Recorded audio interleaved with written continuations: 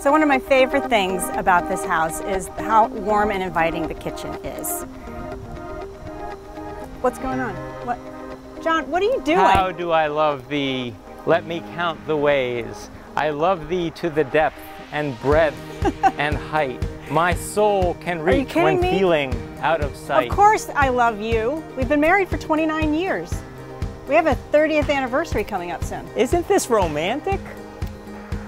So we're at 74 Springwater Lane in New Canaan, Connecticut, which is on a beautiful street that is located very close to the Merritt Parkway, the Talmadge Hill train station.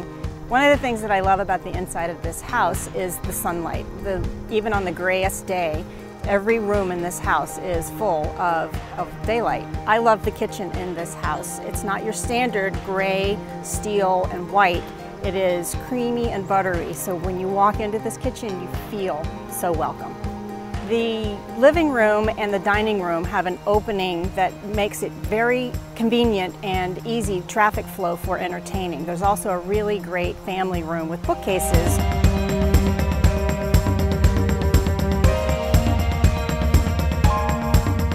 The back patio opens up off of the dining room, and it is a great place to expand your entertaining space where you can just step right outside and enjoy your favorite hamburger on the grill on your back patio.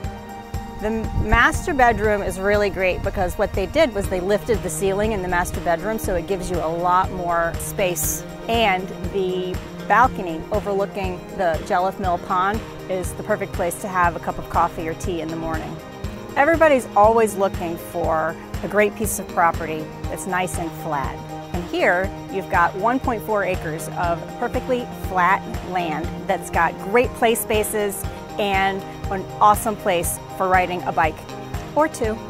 So if you're looking for the perfect 3-bedroom cape on 1.4 acres with convenient locations to the downtown village of New Canaan, the Merritt Parkway, and the Talmadge Hill train station, which takes you right to Grand Central, then this is the home for you. 74 Springwater Lane in New Canaan, Connecticut.